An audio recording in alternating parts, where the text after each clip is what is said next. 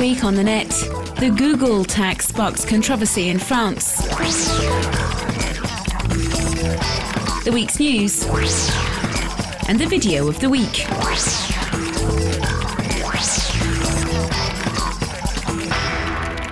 Proposed by France, the Google tax was originally meant to tax the online advertising revenues of American computer giants such as Yahoo, Microsoft or Google. But with their French operations based in certain European tax havens, France's tax department was unable to reach them. So Senator Philippe Marini turned to online advertisers. And on the 23rd of November, the Senate's Finance Commission approved the amendment proposed by the UMP deputy, and a 1% charge will be levied on all French-based companies purchasing online advertising space. La publicité en ligne, there is no tax on online advertising. Yet there is a levy on advertising in traditional media, print media, broadcasting media. We wanted to avoid a distortion of competition between other broadcasting means and the web. It's the only operational way of reaching this value chain, although I am well aware that this is not an entirely satisfactory solution. Une distorsion de concurrence à l'encontre des modes de diffusion autres que la toile. C'est la seule solution opérationnelle pour toucher cette chaîne de valeur. J'ai bien conscience que la solution n'est pas pleinement satisfaisante. French companies think these measures are unfair. They have the impression they're paying the price for the lack of tax regulation in Europe.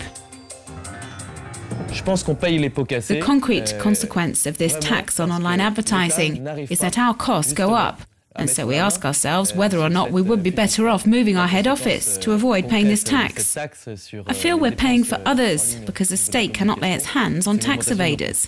Donc une conséquence, est-ce qu'on étudie ou pas l'opportunité de délocaliser à ce moment-là notre siège fiscal pour s'assurer qu'on n'ait pas cette taxe-là.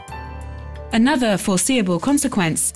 If French companies are the only ones paying this additional tax, they will logically be at a disadvantage to their European competitors. This will be detrimental to France's digital economy and could be dangerous for smaller companies in this sector.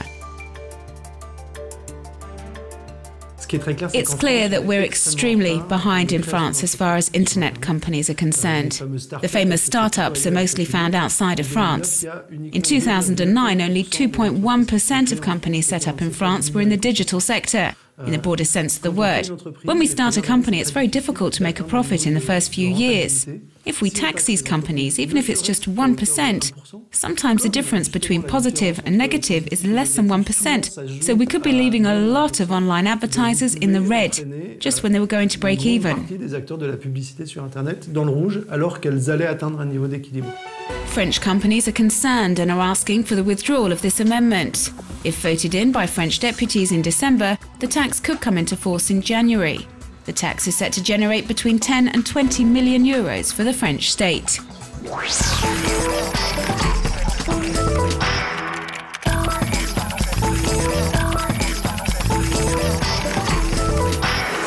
Tammy Banovac turned up at Oklahoma City Airport security in her underwear. This retired surgeon was protesting against the systematic enhanced pat-down searches every time she wants to board a plane. Mrs. Banovac is confined to a wheelchair and cannot go through the scanners.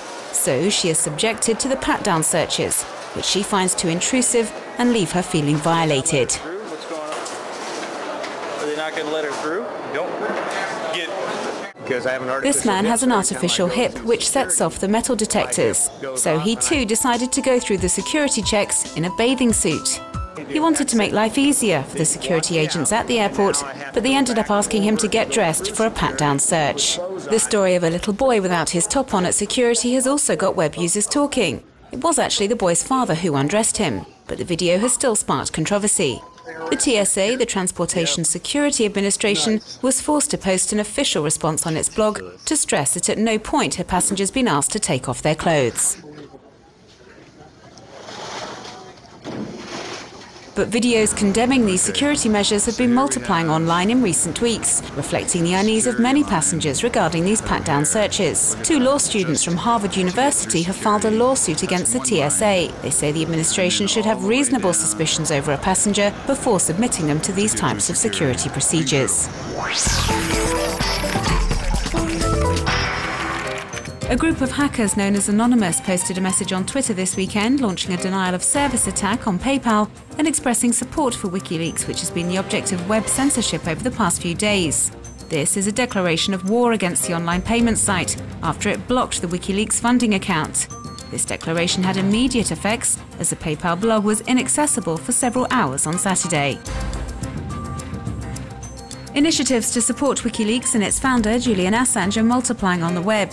Operation Avenge Assange has been set up to recruit activists to defend WikiLeaks and identify enemies of transparency, like Interpol, for example, that issued an international arrest warrant for Assange. Web users are also being asked to vote en masse on the Time magazine website to elect Julian Assange as 2010 Person of the Year.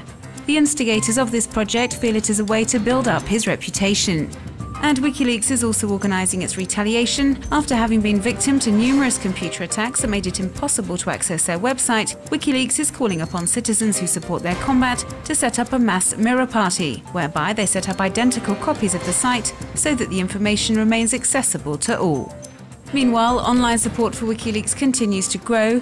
The organisation's official Facebook page now has over 860,000 members, and dozens of groups calling for the world's governments to let Assange get on with his work have appeared on the social network.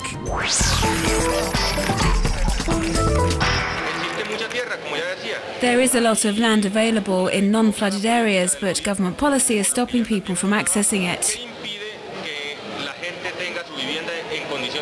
This politician is criticising the Colombian authorities as President Juan Manuel Santos has just declared a state of emergency in the country.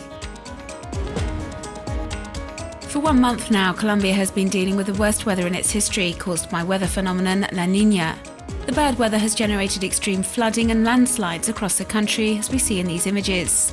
An interactive map has been set up on Google listing the towns and villages affected and identifying, in particular, roads that have become inaccessible due to the flooding.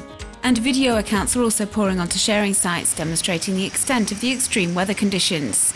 These images, filmed in Medellin, show the country's second largest city completely flooded. And here we see a motorist caught by the rising water levels, taken to safety by the rider of a quad bike. Many citizens are trying to organise a distribution of aid. This web user explains how you can help victims and encourages his fellow citizens to donate clothes, tinned food and other essential products by visiting the site Da por Colombia, which has been set up especially. The appeal has been largely relayed on the web and in particular on social networks that have become essential in this type of mobilisation. See New York City like you'll probably never see it again. Members of the Black Ship team, radio-controlled vehicles enthusiasts, equipped a small model plane with a tiny camera and then flew it over Brooklyn and parts of Manhattan. These exceptional images were filmed with a collaboration of local authorities, which gave the team permission to fly in these zones, which are usually off-limits for aircrafts.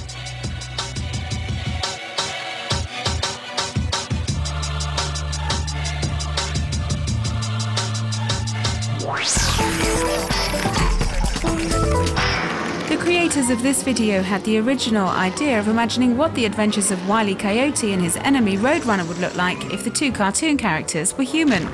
This short film is called Wile E vs. Rhodes and takes place in the Grand Canyon. We see Wile E, a desperately thirsty man, take on Rhodes, who has an inexhaustible reserve of water. This video will no doubt take many web users on a trip down memory lane.